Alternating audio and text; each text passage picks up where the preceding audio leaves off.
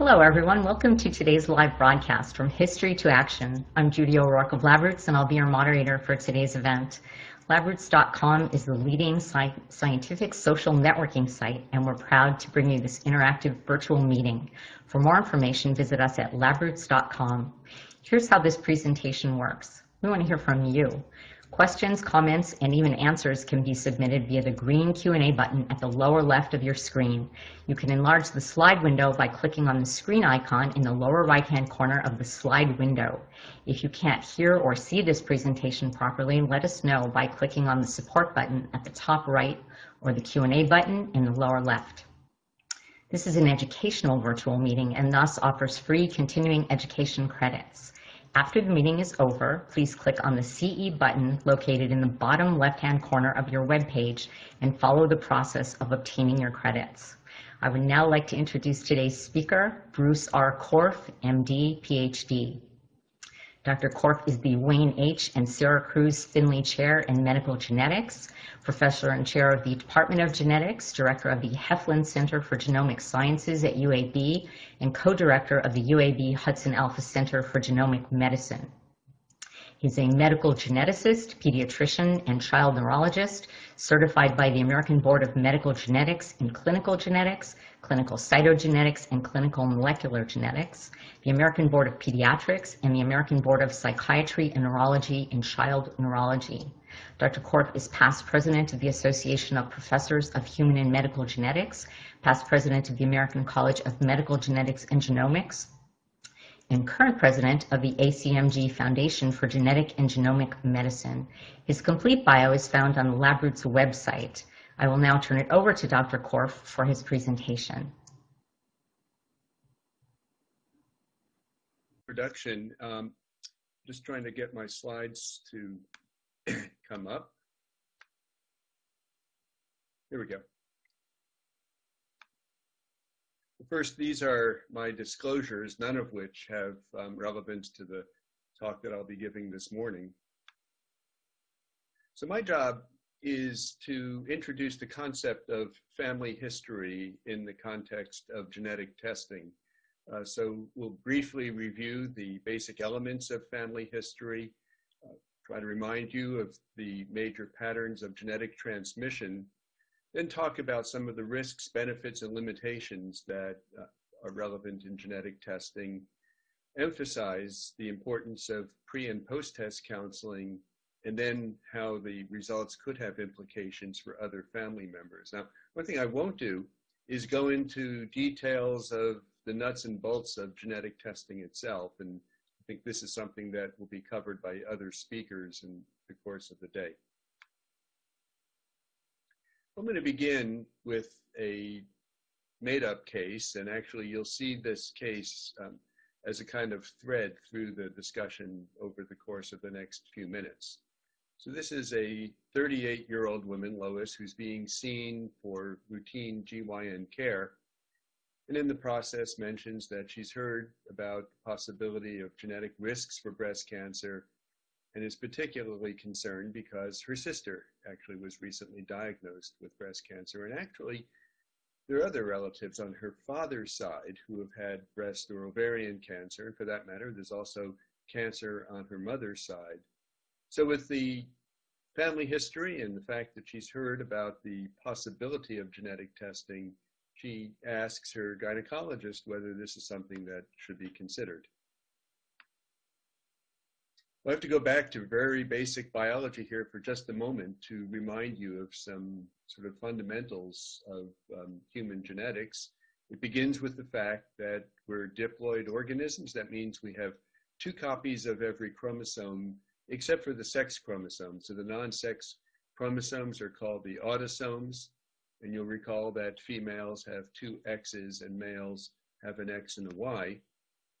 And if we kind of zero in on any particular gene, an individual can have the same form of a given gene on both copies of the chromosome inherited from each parent. We call that they would be homozygous, or the 2 copies may differ in some way that we refer to as heterozygous, and the 2 individual copies are referred to as alleles.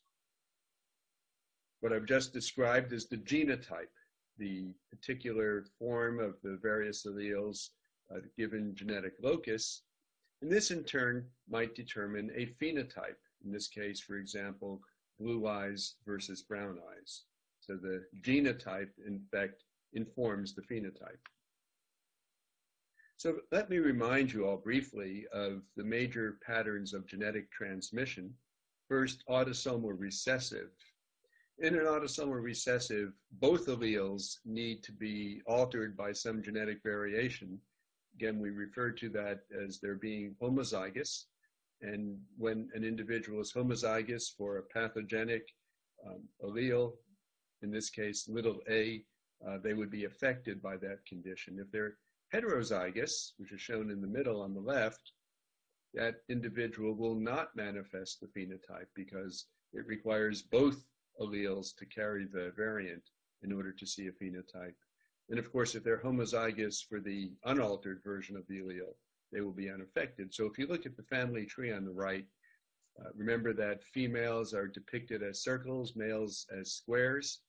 The affected child in the lower right is homozygous for little a. We indicate the phenotype of the fact that the symbol is completely filled in. There are two siblings who are heterozygous and therefore are carriers, but are not expected to be affected. And then there's a sibling also who inherits the dominant non-affected allele from both parents, will also be unaffected. And the parents themselves are heterozygous carriers unaffected with the phenotype. In contrast, a dominant trait is one that will be expressed either in the heterozygous or homozygous form. So big A here shown as a red allele to indicate that it would be associated with a particular phenotype. An individual can be affected either in the homozygous or the heterozygous form. Only the homozygote for the little a unaffected allele will have no phenotype at all. So if you look at the pedigree on the right, you'll notice heterozygous individuals are shown as filled in and phenotypically affected. They have a 50% chance of transmitting the dominant affected allele to any offspring. Doesn't matter if it's a male or female who's transmitting, or for that matter, a son or a daughter who inherits the allele. Notice that all of the affected individuals in this family are heterozygotes. None of them are homozygotes. There are a few reasons for that. One is that if this is a rare allele, it will be a rare event for an individual to be homozygous for the mutated or variant dominant allele. And actually in human genetics, it often turns out that the homozygote for medically significant pathogenic variants often is more severely affected, sometimes even so much so as to be lethal. Well, the third major mode of transmission is X linkage.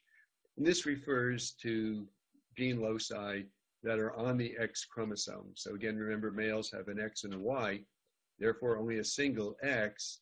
And then a recessive trait shown at the top where the male has the little a variant allele, he will be affected because his Y chromosome doesn't have a version of that allele.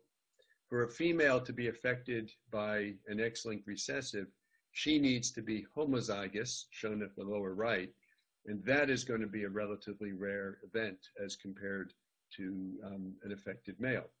So the most typical form of transmission shown in the pedigree at the right is carrier females who are heterozygous, have a 50% chance of transmitting the allele to either offspring. If a male inherits it, he is likely to be affected. If a female inherits it, she is going to be a carrier, depicted here by the little dot in the symbols.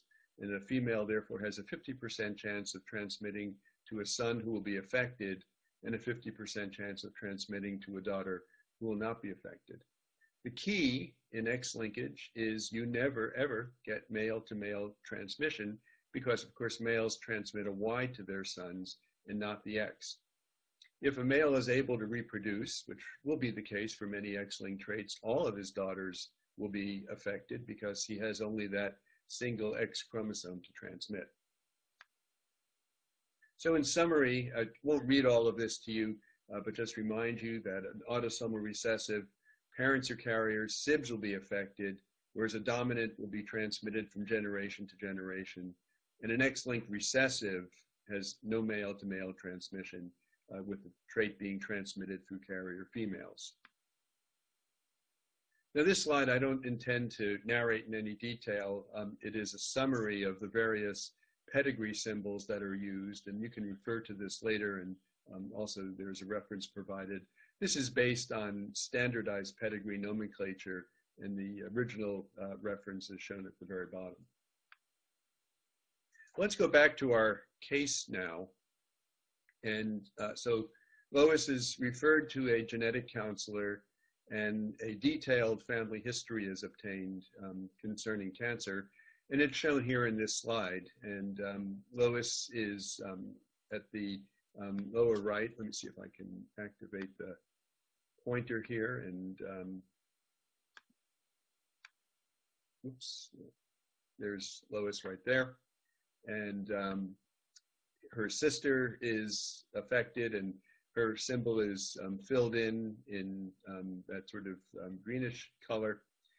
It's on her father's side, as you'll notice, where the other individuals with either breast, ovarian, or I believe there's one individual with prostate cancer are to be found. On the mother's side of the family, there also is cancer in the form of lung cancer or leukemia.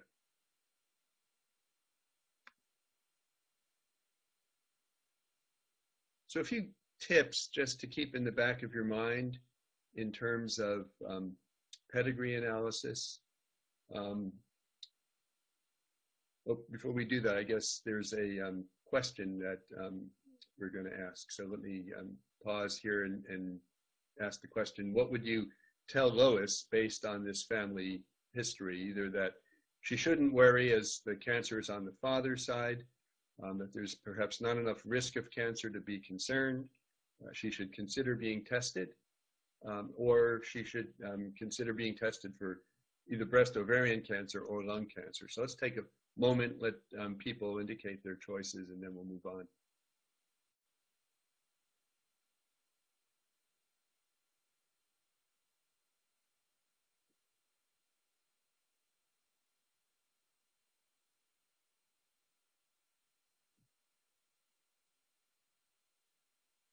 Well, this obviously wasn't too hard a question. So indeed, there is significant risk of hereditary breast and ovarian cancer here. And we'll get to the fact that this is on the father's side, but that really doesn't change our counseling. Let me just proceed with a few tips about pedigree analysis. And we'll get to at the very end to kind of where this fits into practice. But do remember to ask about deceased relatives. People often won't volunteer information about relatives who are no longer alive. You want to ask about miscarriages or stillbirths. It's relevant to know about ancestry. Often individuals will have had multiple partners that they won't remember to mention if you don't ask. Consanguinity, people being blood relatives, is important to consider. And it's worth considering too that people may actually have a better success at assembling family history prior to the visit. So I mentioned genetic counseling. Genetic counselors will have completed a 2 years master's degree program. They're certified by the American Board of Genetic Counseling. They tend to work in all different settings: prenatal, pediatric, adult cancer genetics, often in laboratories, sometimes in research contexts as well. So the counselor explains that the family history indeed indicates an increased risk of hereditary breast and ovarian cancer. Genetic testing then can be arranged, and she explains to Lois the risks and benefits of testing, as well as the costs and what the actual procedure would be. So what are some of the risks and benefits of genetic testing? Among the risks, there may be anxiety associated either with waiting for results or, of course, with what the results indicate. There may be costs involved. We'll talk a bit more about that. The possibility of false negative results. Again, I'll talk more about that. Or variants of unknown significance. And then related to costs, of course, insurance issues. On the positive side, the benefits could be information that guides risk management, particularly if an individual tests positive, and then the peace of mind that may occur from negative testing. And of course, the results may have relevance not only to individuals, but to family members. Many people are concerned that results of genetic testing might put them at risk of discrimination, and you should know that there is federal legislation in the form of the Genetic Information Non-Discrimination Act, which prohibits the use of genetic information. That includes even family history information and the results of genetic testing, either for health insurance or employment decisions. It does not cover long-term disability or life insurance, however, and many states have additional legislation in addition to this. So I mentioned the possibility of false negative results. So that would imply that an individual tested negative but may still be at risk. And why could that occur? A few possibilities are, one, that there may be various different genes that cause the same phenotype. And if you don't test the right genes, then you're of course not going to identify a variant that could be relevant to an individual's medical situation. Second, in some cases, depending on what the particular assay is that is used for testing and the particular spectrum of variants, it's possible that not all pathogenic variants may be detected by a particular assay. There are certain assays, for example, that rely on sequencing but might miss structural changes in the gene. And it's important for the lab to have a pretty good handle on what the sensitivity of their test is and to be able to quote that. And you may find different labs will have different test sensitivity depending on the particular way that they do the testing. But the important point to remember is that a negative result from genetic testing may not eliminate all possibilities of genetic risk. There may be residual risk, so one should not walk away from negative testing and assume that the results indicate that there is no risk whatsoever. And that residual risk will be a very important part of both pre-test and post-test counseling.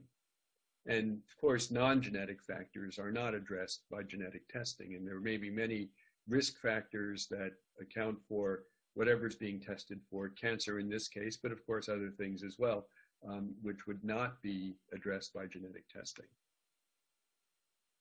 The other point I mentioned as a risk is that of a variant of unknown significance. And I find this is the probably single most common source of misinterpretation of genetic tests. And here the lab will return that a variant is present, but its pathogenicity is unknown. So what are the possibilities here? One is that it may be a benign variant, which means that, yes, it's a variant, something different than what is typically seen in the gene at that particular region of the gene, but that it has no significant impact on phenotype. And if you think of reading the genetic code almost like reading the words of a book, you could use the metaphor that genetic testing is like scanning a 1,000-page book looking for a typographical error. And you know that there are examples where there could even be alternative spellings of a word. A kind of a good example, I think, is the word gray spelled G-R-A-Y or G-R-E-Y. You would certainly have no trouble knowing what the author meant to say, regardless of how that was spelt.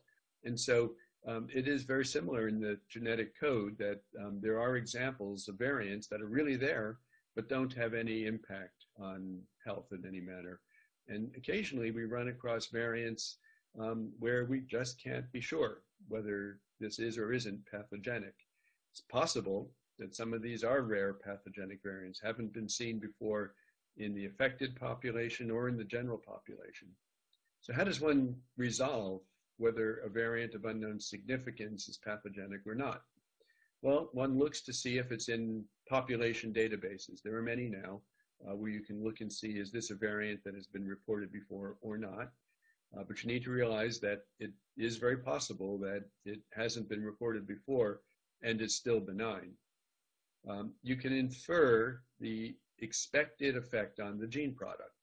That is it likely to be disruptive of the function of the gene or not? And there are various computer programs that will do that, and they're very useful, but at the same time, you need to remember they're just models, and so they don't guarantee that a result that says pathogenic is going to be pathogenic or the opposite. We often look for evolutionary conservation. So if you look at the particular variant and you find that that base of the DNA sequence has been conserved from humans down to fruit flies or yeast even, that implies it's quite important, and probably variation at that site is not tolerated because it wouldn't have been conserved in evolution otherwise. Once again, something can be conserved but not necessarily pathogenic, so one shouldn't view that as proof of pathogenicity, but it's certainly useful. A very useful way to look at this is familial segregation. Is everybody in the family who's affected also found to be a carrier of that variant, and everybody in the family who's not affected, not a carrier? Even that's not infallible. Of course, if the family is small, there may not be enough people to test. If it's a condition that's only appeared in one generation, that won't work. But on the other hand, it can be a useful way of at least helping to lend credence.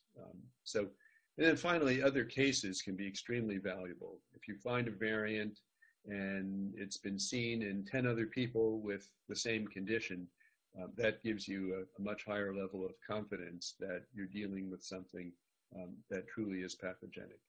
But I make this point and emphasize it in some detail because I can't tell you how many people we have seen in clinic who ended up having genetic testing interpreted by a clinician who was not sophisticated about genetics and was told that they actually have the condition because a variant of unknown significance was reported.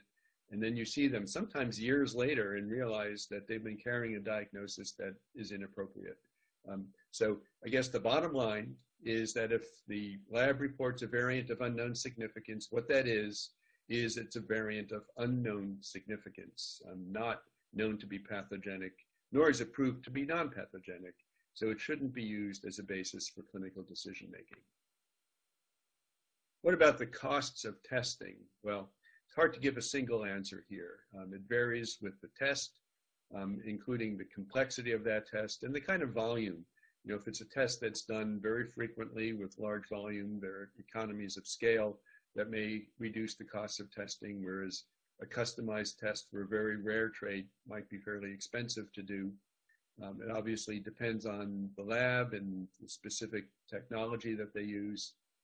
And then the question, is this covered by insurance? And as with anything else in medicine, it depends on what the specific policy is that an individual is covered by. And it's certainly a wise thing before testing is sent to explore what the actual coverage would be for that individual. Even the same company may have different policies that are written for different people, depending on who's buying the coverage, different employers, for example, and what might be covered by a given carrier for one person might not be with another if their policy was purchased through some different mechanism. So really would be very wise to check with each one. Some companies will have specific conditions under which a test would be covered, depends on what the degree of family history is. Many actually require formal genetic counseling before testing. So pre-authorization is really a very good idea. And it certainly may well be the case that the patient may have a copay. And that's another thing you want to try to figure out in advance, because sometimes the testing can be fairly expensive and they could be surprised by a bill that they're not expecting. I would emphasize that this is a component of pre-test counseling done by a medical geneticist or a genetic counselor. So it really is embedded in the process and a critical part because the last thing you want is to see the patient get a very large unexpected bill for testing that was not described to them in detail before it was done.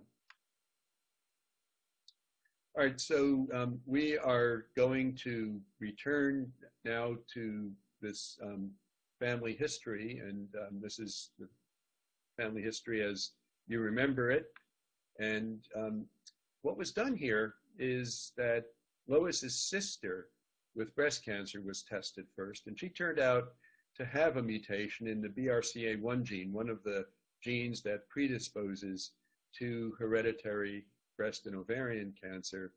And then Lois is tested, and her test turns out to be negative, which obviously is reassuring to her. So I think we have now another of the polling questions, so I'll pause and let that be posted. All right, so why test Lois's sister first? So the three choices offered: her sister has better health insurance, testing is routinely covered for those who have cancer, or if her sister is found to have a pathogenic variant, this informs Lois's results. So let's pause and register your votes here.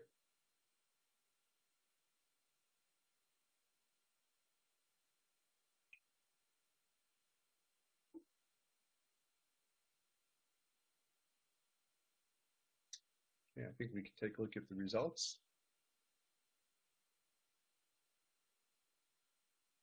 So most of you got what I think is the right answer, which is that the result in the sister informs Lois's result.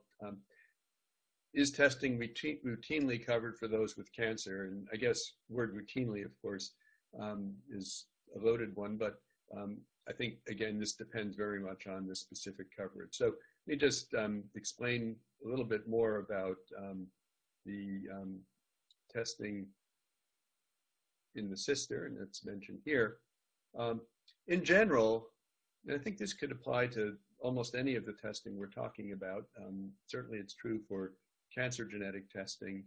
If you can do it, it's better to begin testing with a known affected individual. So in this context, we're talking about testing motivated by family history. And if you can, it's a good idea to start the testing with the sibling in this case, or it could have been another relative. And the reason why is that, remember I mentioned earlier the possibility of false negative results. There are many different genes, and we didn't talk about what specific set of genes might have been offered for testing in this case. Very often nowadays we use panels of multiple genes, not just BRCA1 and 2, but many others that predispose to breast or ovarian cancer. But the key here is there are many genes, and we don't, at this moment, know all of them. And a negative result in Lois, if that's the only person we had tested, would leave us unsure if we had covered the gene that was relevant for her family. Whereas by testing the sister and finding that she indeed does have a BRCA1 mutation, we can rest comfortably then that that accounts for the family history of breast and ovarian cancer with very high probability. Certainly it does in the sister, and that implies that the father must have been a carrier, or at least was probably a carrier based on the family history. So a negative result in Lois is really reassuring. But if we didn't know that the family history was accounted for by this particular variant, and we tested Lois and she was negative, there would always be a little bit of uncertainty.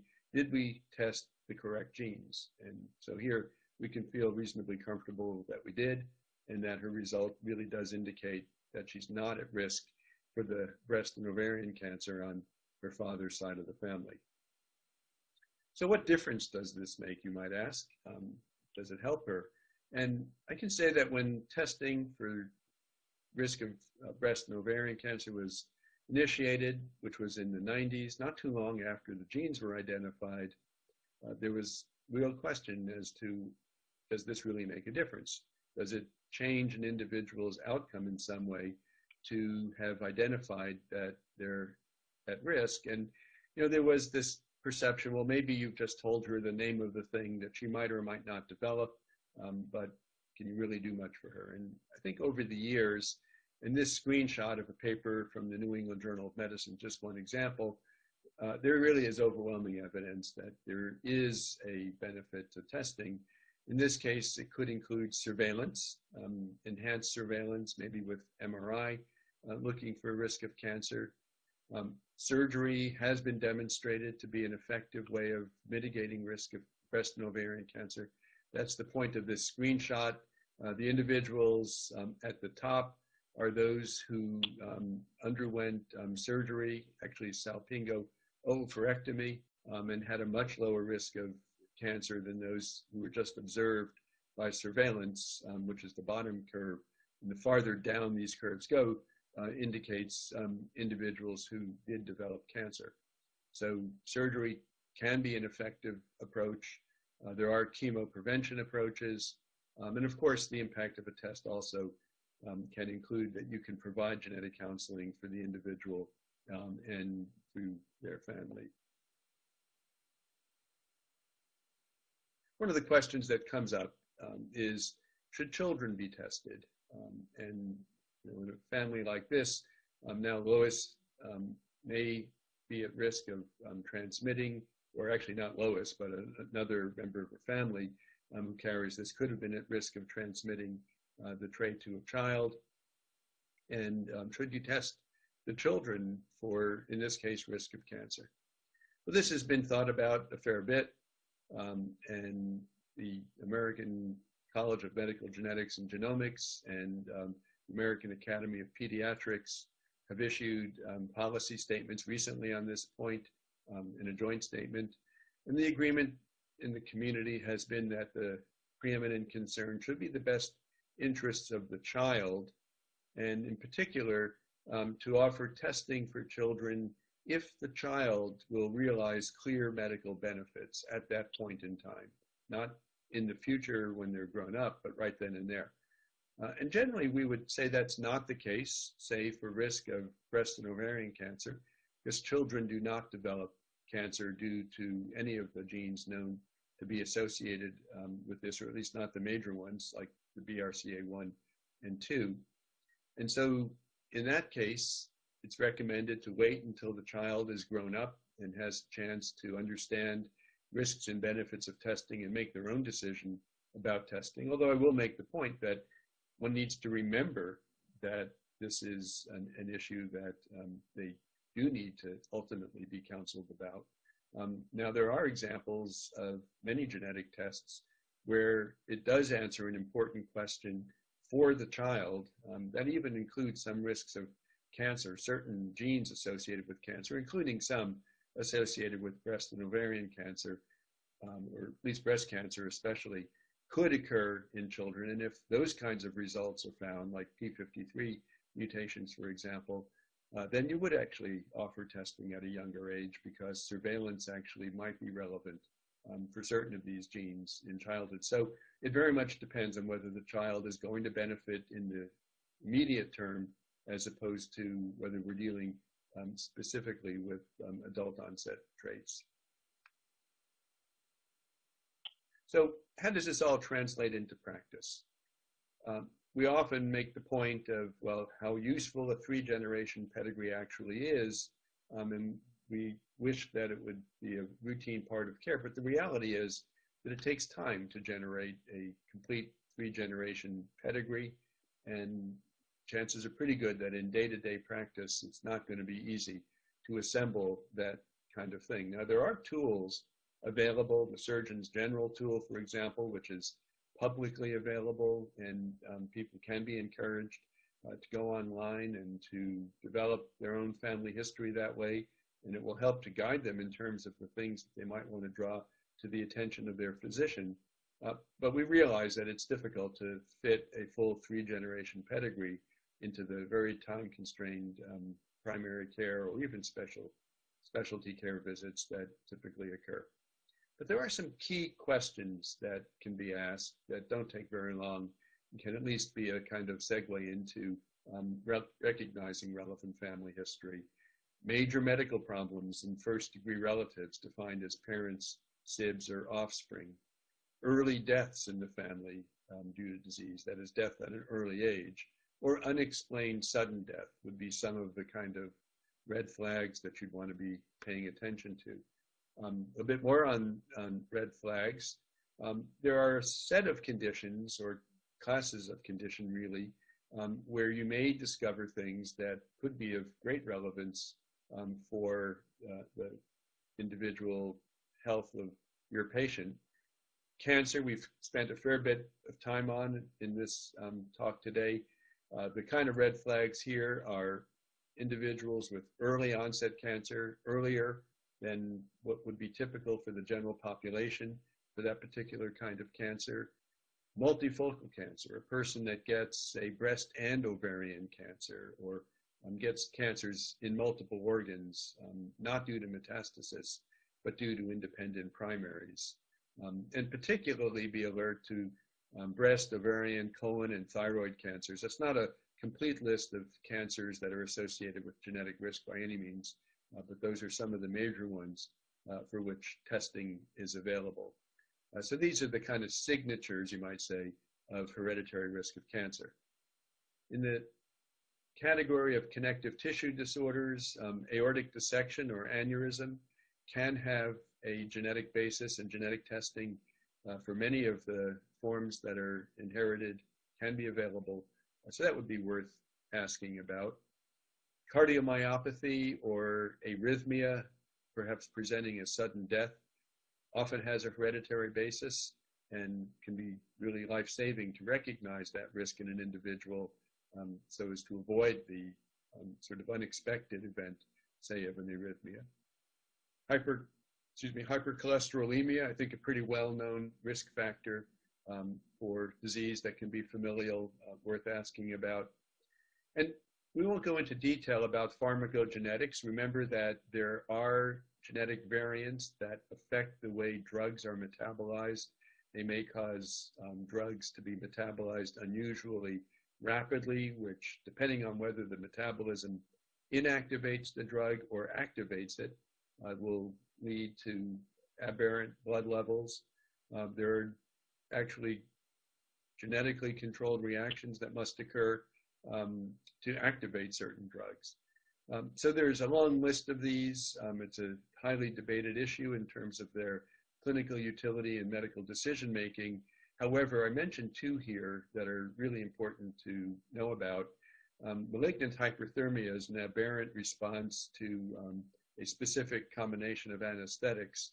And actually, it is routine for anesthesiologists to ask about a family history, because that can be a potentially life-threatening complication of anesthesia. Whether it'll come up in primary care, I'm not so sure, but it certainly is part of the routine questioning pre-anesthesia. And then either Stevens-Johnson syndrome or toxic epidermal necrolysis, which is a potentially life-threatening skin reaction to certain medications. There are known to be some HLA alleles that predispose to this. In Southeast Asia and China, it's actually become routine to test for these. That's not as frequently done elsewhere in the world, because in that region of the world, a very specific HLA allele seems to account for this risk, and actually is routinely tested in some places rather, and is then used to inform who should get a drug that is known to be a risk factor for this kind of complication.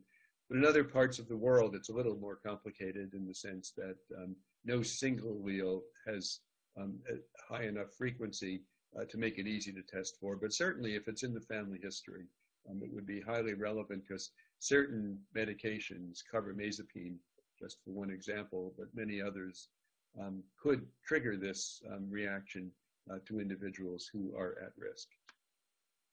Well, finally, let me just summarize and emphasize that the family history can be a really critical point of entry to addressing genetic risks in a particular individual. And you don't necessarily need to take a complete 3-generation family history. Targeted questioning can reveal some red flags that can be a prelude to testing. In many of these cases, then, the follow-up is genetic testing can be arranged. to help clarify risks that may lead to a management program for that individual, and the ability to offer counseling to other members of the family, but that genetic testing should be accompanied by pre and post-test counseling. And there are medical professionals, both genetic counselors and medical geneticists, who are available to help with that process. So I think this is the last slide in the presentation, and I know that we have a few more minutes, and I also know that there is a queue of questions. So I'm glad to pause at this point and address some of the questions that may have arisen.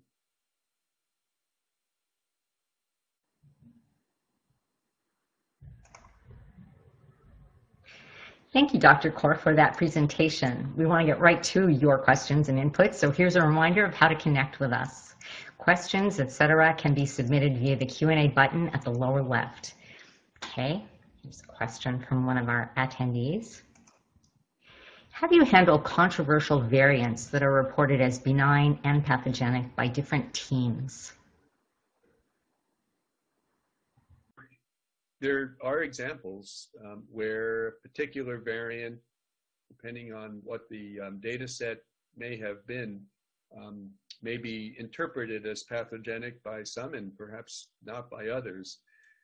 You know, here's for sure, I think, where it really helps to have a genetic professional in the loop. And I think at least the way I handle this is to try to weigh the evidence such as it's presented, and have a conversation with the individual and just lay out what we know and what we don't know. And you know, I think it's really hard to answer that generically, but I tended to take the position that we really do need to give our patients as much information as we have. And the reality is that although sometimes the results can be quite black and white, they often are not. And you know, we have to live with the fact that sometimes there is ambiguity, and depending on what the evidence base is, give our best assessment. And you know, there may be instances where we ultimately have to leave the issue unresolved, at least at that moment in time, although there is the possibility of further evidence occurring as time passes that may further clarify the issue.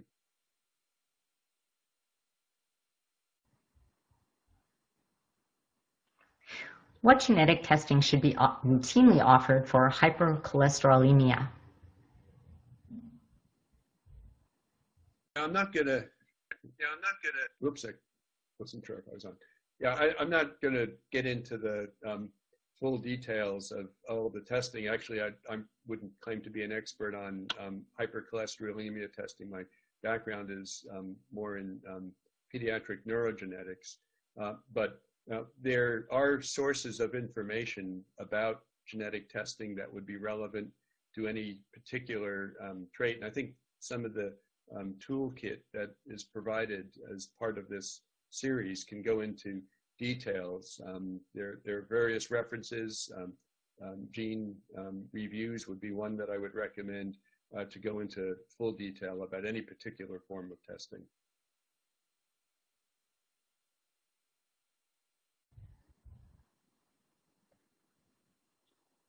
What would you recommend to Lois if her sister had not tested positive for BRCA1?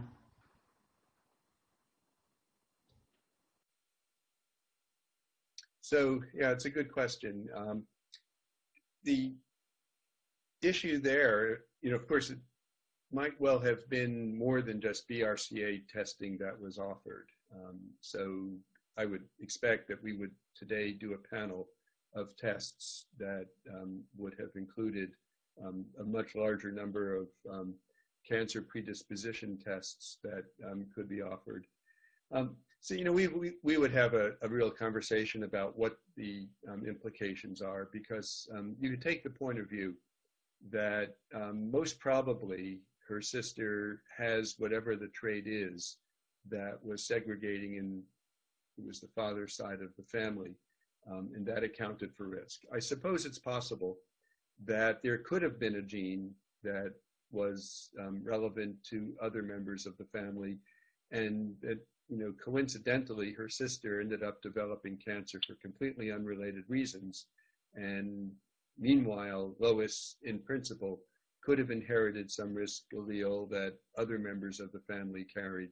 And so you could therefore argue that a negative test result in her sister, even if it was for a comprehensive panel, might have missed a variant that other members of the family carry and could have passed on. So we would have had a conversation about that and realized that there was I think, a reasonably high chance nothing would be found. If other members of the father's family were available for testing, that could have been offered.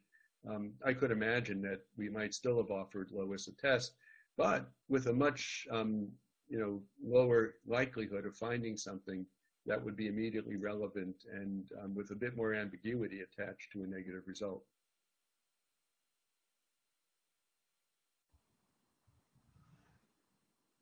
Lots of great questions coming in. We have time for just one more. How do you feel about the use of genetic testing for disease risk in patients with no personal history who are adopted and have no knowledge of their family history?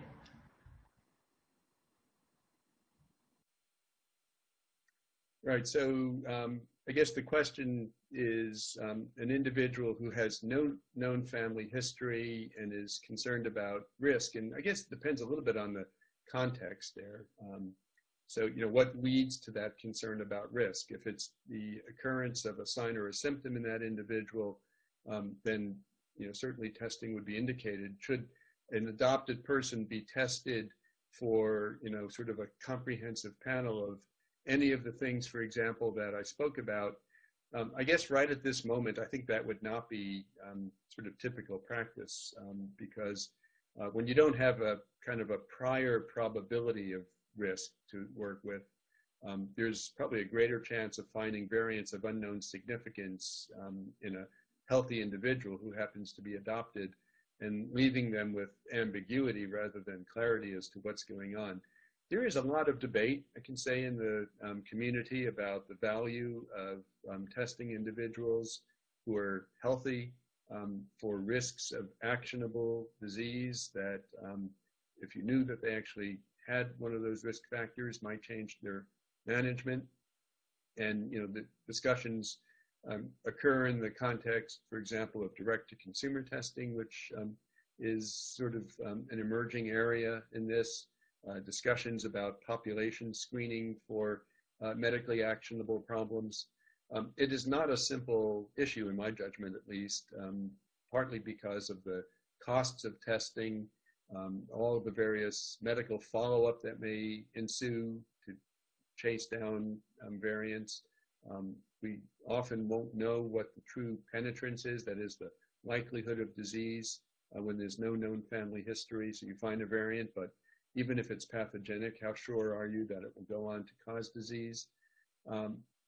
And finally, the risks of, as I mentioned earlier, variants of unknown significance that create anxiety without clarity. So there's a lot of things that come up in the context of testing an otherwise healthy individual.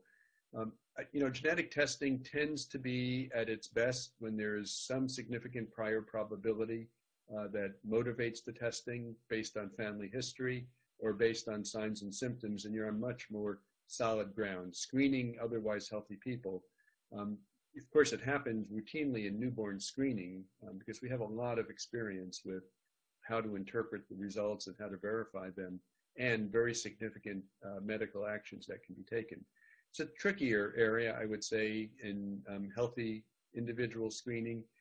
And it's one of a very active discussion in the community. And it wouldn't surprise me if over time we do develop the ability to do that, but I don't think it's routine to do at this moment.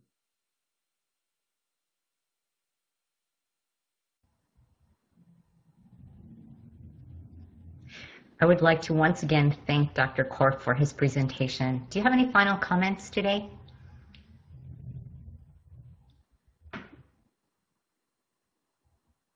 Individuals speaking over the course of the day who will go into more detail about specific conditions and specific risk factors my purpose really was to use this as an example to motivate the kind of interest in family history. And I also would just highlight that a toolkit has been provided that will help individuals go into more detail about many of the things that you'll be hearing through the course of the day. I really appreciate the interest that people are showing in this, and look forward to the presentations to follow. Thank you.